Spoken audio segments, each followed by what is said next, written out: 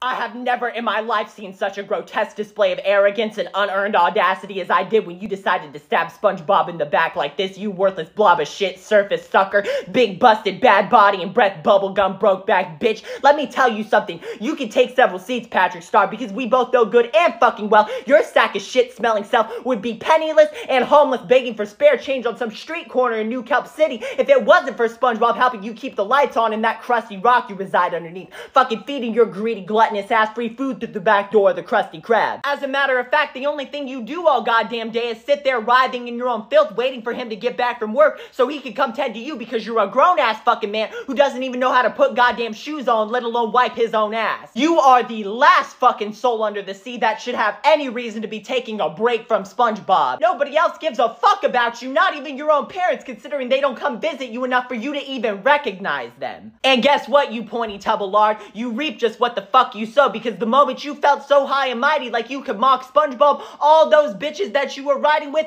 turned around and left your ass there, including SpongeBob. And you know what? He had every goddamn right to do what the fuck he did, because unlike you flabby the fuck fakes, he doesn't get a day off. He has to take care of you on G-fucking-P like you're his own child. Because you know why? You're a good-for-nothing ass fucking friend, a good-for-nothing ass fucking neighbor, and a deadbeat ass fucking father. You already got enough of a break from SpongeBob when you left him at home raising this child by himself so you could go out and watch TV all goddamn day pretending you were making some fucking money. And you know why you did that? It's because you don't give a fuck about anybody but your goddamn self. And you're lucky as fuck too, because best believe if I was SpongeBob, I would have stopped putting up with your bullshit the moment that you threw this little tantrum at the carnival because you expected him to get you some shit for Valentine's Day when you didn't get him shit for Valentine's Day because you're a jobless fucking leech and your ass doesn't got shit. Bitch, you look like mechanically separable chicken. Have the day you deserve, scumbag.